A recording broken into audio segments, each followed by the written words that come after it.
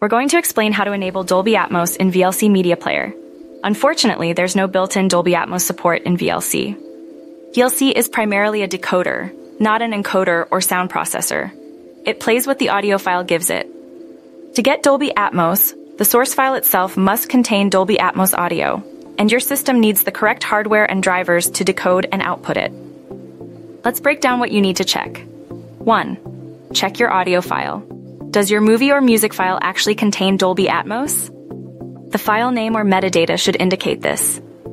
If it's a standard stereo or 5.1 surround sound file, VLC won't magically turn it into Atmos. 2. Ensure your system supports Dolby Atmos. You need a compatible sound card, receiver, or soundbar with Dolby Atmos decoding capabilities. Windows generally handles the decoding through its audio drivers. Check your sound device settings in Windows Sound Control Panel or your receiver settings to confirm Atmos support. 3. Correct audio output device. Make sure VLC is set to output audio to the correct device in your system. In VLC, go to Tools, Preferences, Audio.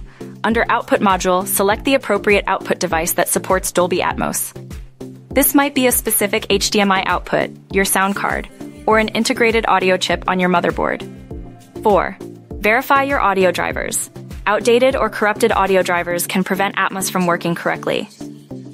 Go to your computer manufacturer's website or the sound card manufacturer's website to download and install the latest drivers for your audio device. 5. Output mode. Within VLC's audio settings, look for any options related to the audio output mode. While there isn't a direct Dolby Atmos selection, ensure that the chosen mode isn't limiting your audio to a lower format, like stereo. Experiment with different output modules if necessary. Remember, the success of hearing Dolby Atmos depends entirely on having an Atmos-encoded source file and a compatible system capable of decoding and playing it back. VLC's role is simply to play the audio. It doesn't transform audio formats. If you've checked all of these points and still aren't getting Atmos, it might indicate an issue with your hardware setup or the audio file itself. Try testing with different Atmos-encoded content and checking your system's audio configuration thoroughly.